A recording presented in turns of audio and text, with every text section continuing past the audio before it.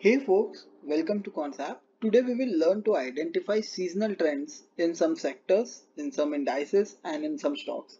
So wherein we will use very simple logic of how a particular sector has been behaving in the past in a particular season. So we will try to identify such sectors and such stocks, and eventually we are expecting the same kind of performance to play out in this particular year as well. So they say in the market, the history it repeats. So whatever has happened in the past, we will try to form a bias based on that, and eventually we will try to identify such seasonal trends out there in the market. So wherein we will not use a lot of complex analysis. Instead, we will take price as the sole indicator to identify and to go ahead and build this system. So we will use the analytic of seasonality, and we will go to price seasonality. So again, to repeat, what I'm trying to find over here is I'm trying to find out which are the sectors which are seasonal in a particular month, and then eventually I will try to narrow it down to the stocks. Now, first of all, I'll just explain the seasonality tool over here. So if you place your cursor anywhere on this graph, so it will show us on a particular month how much percentage return the selected instrument provided. That means if everything started from 1000, in 2023 Nifty was down by 2.2 percentage, in 2022 Nifty was down by 0.3 percentage, 2021 negative by 2 percentage, 2022 also negative by 2 percentage. So eventually what you can observe by looking at this is historically in last 5 years it has been observed that in month of January Nifty hasn't performed quite well. Okay, it remains marginally negative to neutral. Okay, so you are not getting to see a lot of positive moves happening in Nifty in month of January. Second thing, if you see in month of Feb 2, except 2021, you'll hardly see any positive moves which are happening in 2019. See the He Traders Quantsapp has simplified option trading analytics for you. Click the link in the description box below, complete your sign up process and access the most advanced option analytical tools in the entire industry. Thank you. positive move is just marginal. It is nothing. It's absolutely flat. But if you see, except 2021, all the months, all the February months, the Nifty has been negative in last 5 years. We can have a look on the data up to last 22 years, but I'm not really concerned about what has happened for last 22 years. Instead, I am more focused towards what has been happening in the recent most data. So the recent most data would be anywhere between 3 to 5 years. Okay, you can select 3, you can select 4, or you can select 5. Okay, so now this is how I will simply move my cursor, and then I'll get to know in a particular month if Nifty outperforms or underperforms. Okay, so if you just toggle around to the tabular view, we will get to see the same data in a tabular format, which is much more easier and much more simpler to read. So if you see 2023 down by 2 percentage, and the same data is eventually presented over here. The monthly average, you can see that as well. So what you can conclude out of this data is that these 3 months, January, February and March, they have not been providing good positive returns in Nifty, right? In January, Nifty was down by 1.4 percentage. In Feb also, average monthly average I'm talking about, it was down by 1.2 percentage, and in March also it was down by roughly around 1.9 percentage.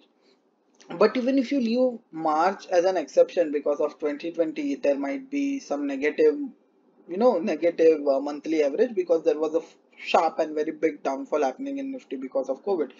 But still, if you see the first 2 months, those would be typical months wherein you would like to invest more and more towards Nifty, because those are more like negative months. So I'm talking about now more like the investment perspective.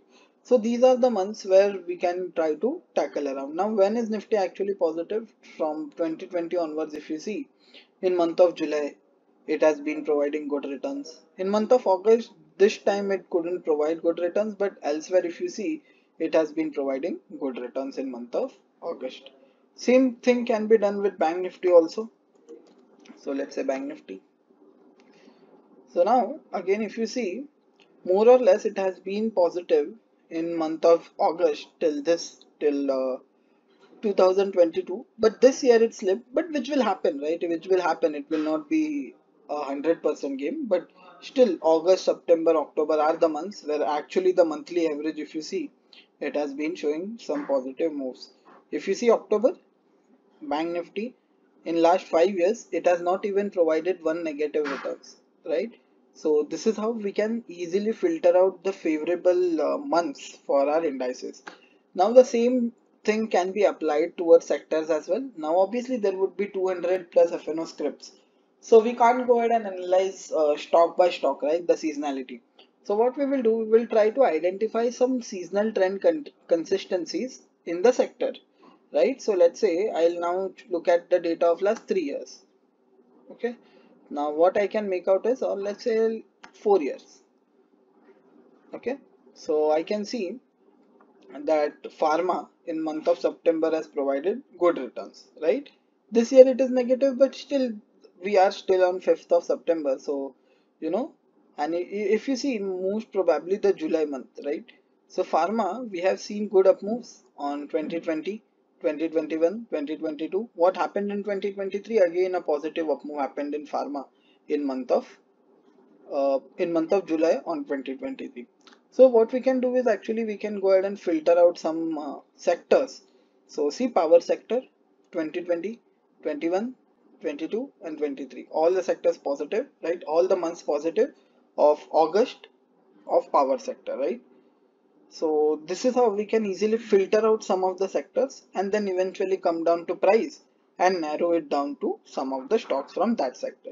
So let's say if I want to see power, let me check power if Tata Power has some seasonal trend consistency.